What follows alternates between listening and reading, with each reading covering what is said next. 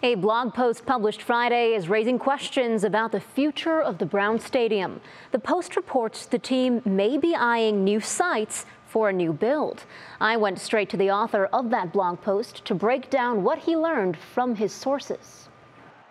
The Browns fandom is buzzing over a report that the team is looking to build a new stadium in a new location.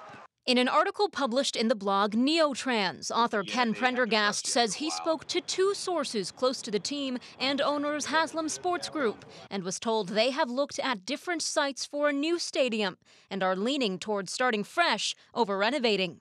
No, I think they're going to have a stadium under construction by 2028. Whether it's they find that they can't afford it or there's not enough public support in the community to build a new stadium, then they'll have to go back to renovating the existing stadium, which from what I understand, they really don't want to do. In speaking to his sources, Prendergast reports turning the existing stadium into an all-weather, year-round, multi-purpose facility would be nearly as expensive as building a new one. So where would a new one be? He writes the main post office or a site east of downtown between East 13th and 17th Streets. In terms of ease of operations and low cost, probably the easiest one to do is the post office site because it's just a big piece of land.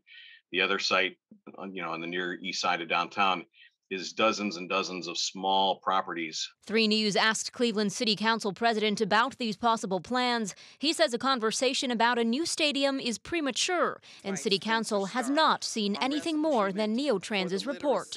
We have just passed a bill to do some repairs, approximately $10 million worth of repairs at the current stadium.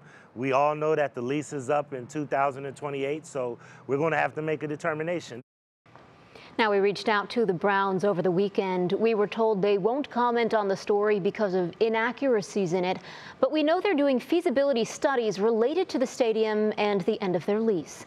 Destination Cleveland and the Greater Cleveland Sports Commission declined to comment.